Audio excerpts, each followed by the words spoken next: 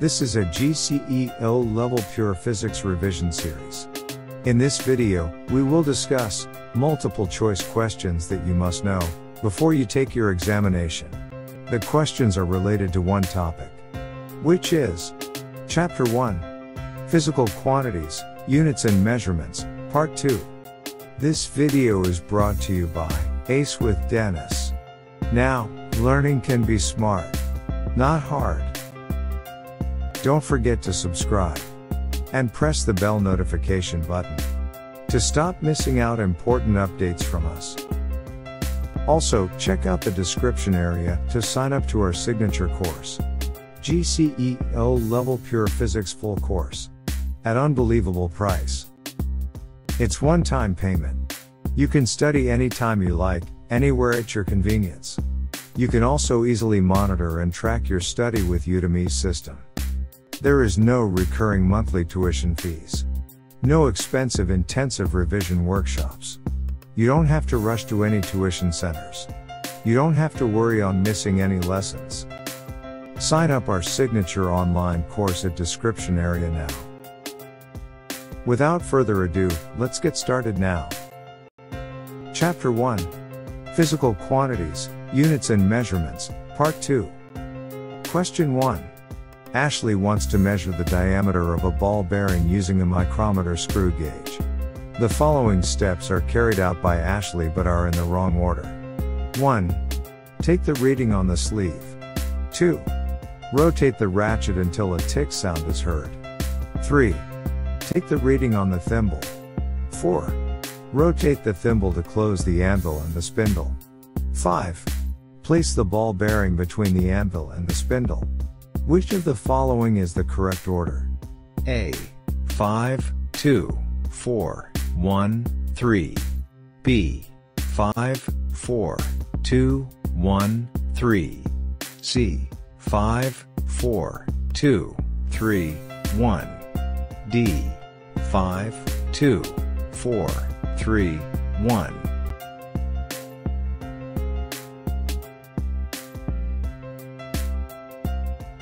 The answer is B. 5, 4, 2, 1, 3. Make sure you know the steps how to use micrometer screw gauge.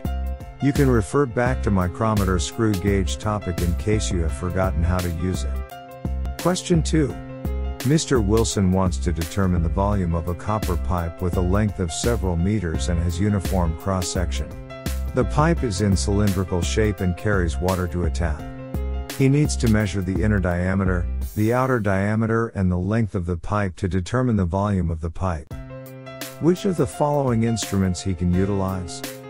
A. Micrometer screw gauge and meter rule. B. Micrometer screw gauge and vernier calipers. C. Vernier calipers and measuring tape.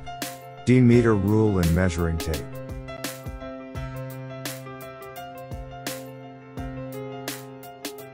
The answer is C. Vernier calipers and measuring tape. Vernier calipers can be used to measure the inner diameter and the outer diameter. Measuring tape can be used to measure length of the pipe. Question 3. Lena uses a pair of vernier calipers to measure the width of a dice. The diagram above shows the measurement. Given that the vernier calipers has a zero error of plus 0.1 millimeters, what is the correct reading of the width of the dice? A. 12.6 millimeters. B. 13.6 millimeters. C. 12.5 millimeters. D. 13.5 millimeters.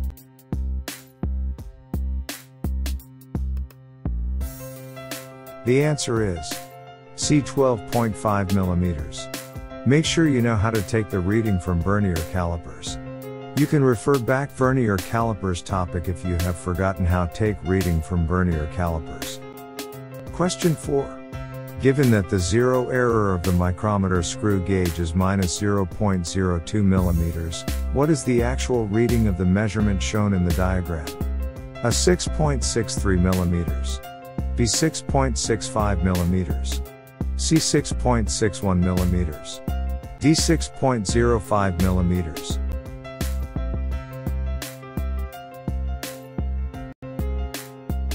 The answer is B. 6.65 millimeters.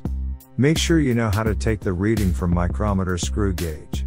You can refer back micrometer screw gauge topic if you have forgotten how to take reading from micrometer screw gauge.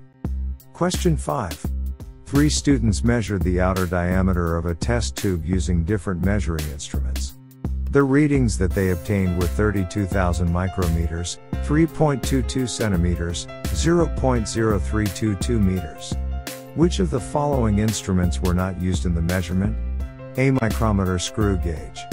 B. Vernier calipers. C. Meter rule. D. Meter tape.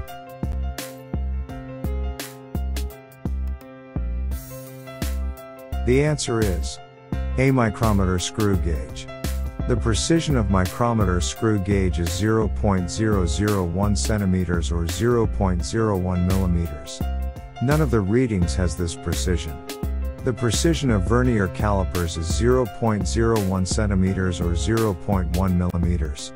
3.22 centimeters and 0.0322 meters, or equivalent of 3.22 centimeters, are measured by this instrument.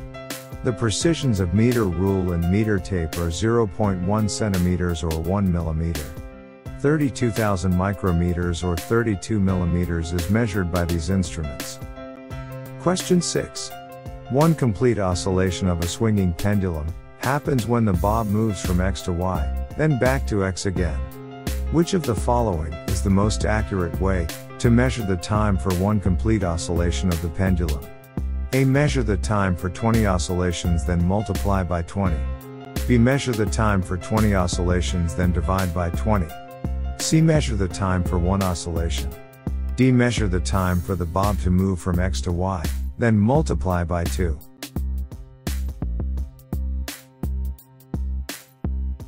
The answer is B. Measure the time for 20 oscillations then divide by 20. We need to take the time for 20 oscillations, then calculate the average time for one oscillation, in order to reduce the error, due to human response time, in starting and stopping the stopwatch. Question 7. A student uses a micrometer screw gauge to measure the thickness of a thin sheet of metal.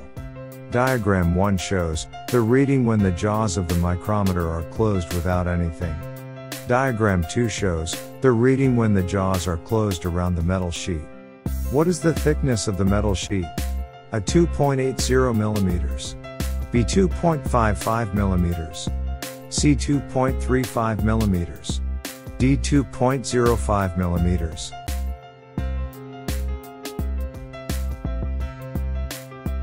The answer is B. 2.55 millimeters. From diagram 1, the zero error is positive 0.25 millimeters. From diagram 2, the reading is 2.80 millimeters. Actual reading is 2.80 minus 0.25. And the answer is 2.55 millimeters. Question 8.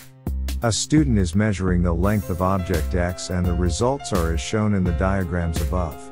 What is the length of object X? A. 1.1 centimeters. B. 0.9 centimeters. C. 1.3 centimeters. D. 1.5 centimeters.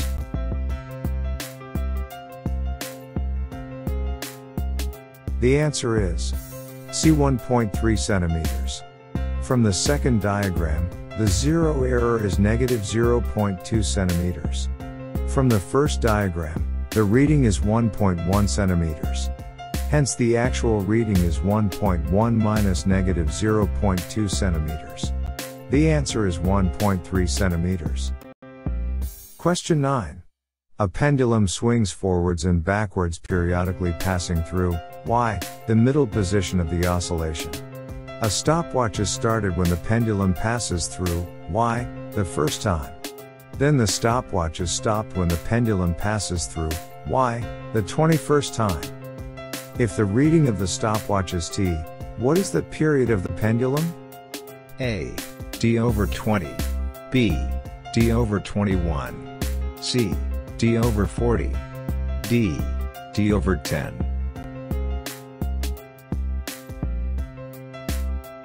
The answer is D. D over 10. One complete oscillation occurs when the pendulum passes y 2 times. There are 10 complete oscillations in this case. The first time passes y is not counted.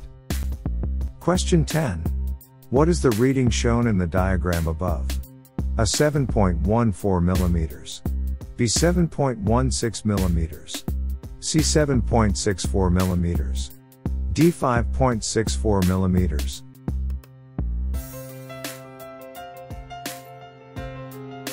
The answer is C 7.64 millimeters. The reading on the main scale is 7.5 millimeters. The reading on the thimble scale is 0.14 millimeters. Hence the reading is 7.5 millimeters plus 0.14 millimeters, which is 7.64 millimeters. That's all for this video. Thanks for watching. Do you have any thoughts, opinion or experience want to share? Write it down in the comment area. We'd love to hear from you. Also, do you like this video? Don't forget to like and share it to your friends. Until then, see you in the next video. Have a great day ahead.